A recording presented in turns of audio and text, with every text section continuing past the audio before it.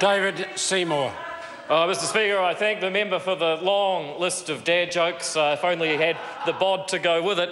But Mr Speaker, I am proud to stand in a New Zealand strong and free. In the third freest economy in the world, we are a country that are believing in and committed to free trade. We are a company that should be much more open to foreign direct investment. We are such a country. I correct myself.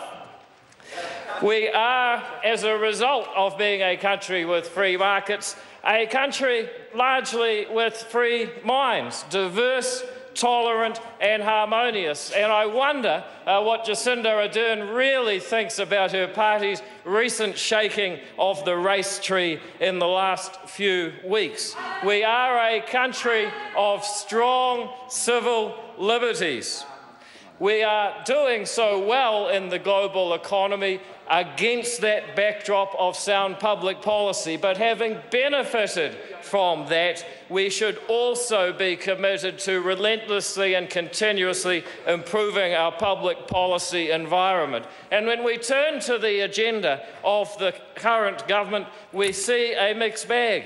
The government wants to introduce tax holidays for companies that are doing a certain amount of R&D measured by labour, that are companies of a certain size, domiciled in a certain place, and frankly, by the time you attempt to administer and comply with that policy, it would be cheaper to take a helicopter filled with money equivalent to the administration and compliance costs and drop it over some area that might be beneficially filled with R&D, because that would be more efficient than what they're proposing. What the government should be doing is saying that we will devote $120 million a year of new spending, of which there is over $1 billion each year, and saying we will commit to dropping the company tax rate because we recognise that New Zealand has comparatively high taxes on capital in the OECD, even after you consider the imputation credits that New Zealand has. That's what the government should be doing. It would be simple, it would be effective, and it would send a message that we wish to attract investment and foreign capital to New Zealand. The government is caving somewhat to the foreign buyer mention, the foreign buyer pressure aforementioned from the Labor Party, and introducing a new bright line test for taxes and an effective foreign buyer register. What the government should be doing, rather than caving to those basest instincts from the opposition, is reforming land use regulation that is demonstrably the cause of overly expensive housing across the OECD. We should be taking away the bubble, taking away the constraints that have led to so much concern around foreign ownership, rather than introducing an additional layer of regulation that will be nearly impossible to enforce. And so the theme continues. The government is having a referendum on changing the flag.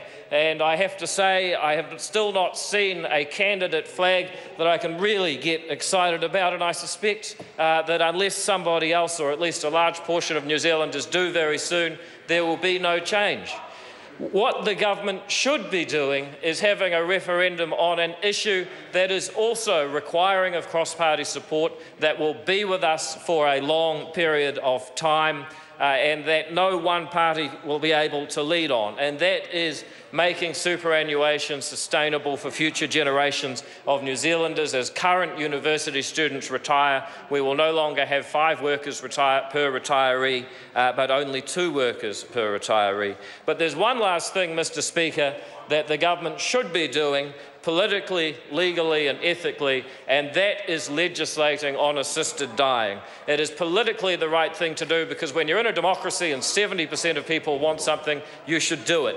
It is legally the right thing to do because the High Court has said that Parliament must act on assisted dying legislation. And it is ethically the right thing to do because, as the Canadian Supreme Court has said, it is a cruel choice to leave somebody in egregious suffering from an irredeemable condition to either wait until they die naturally and painfully, or attempts to take their own lives in solitude.